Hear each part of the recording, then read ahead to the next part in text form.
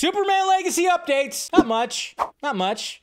Because obviously right now, James Gunn is currently promoting Guardians of the Galaxy 3. He's on a press tour, trying to give praise to that, trying to talk mainly about that. But obviously he's going to be talking about Superman Legacy a little bit. With Superman Legacy casting underway, James Gunn says he has some incredible choices to play Superman. I'm incredibly excited and relieved. And then we got a fake one right here from Debussing Film that says Michael Cera is going to be cast as Superman. That's pretty hilarious.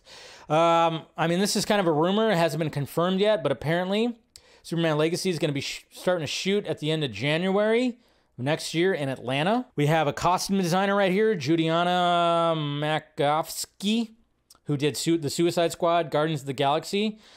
She's been added to design the costume, so that's going to be interesting to see what the costume looks like. I know some people are worried, but hey, what can he do? You know, what can he do? And then there was one more person added, which was production designer Beth Mickle, who did Drive, and then of course Guardians of the Galaxy Volume 3 has been added to the crew for Superman Legacy. So that's pretty much the updates right there. Not much else. We won't expect too many more updates. I mean, I'm sure we'll get things here and there, but then of course you got Comic-Con that'll happen, which will get a bunch of updates. Probably get what, logos.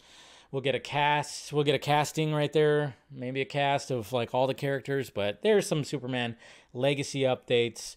We got a costume designer and we got a production designer, people who have worked with James Gunn. And I know some people are like, you know, I know it's kind of like, I like the, you know, I think it's been okay when it comes to those movies. I think it's been okay, so we'll see.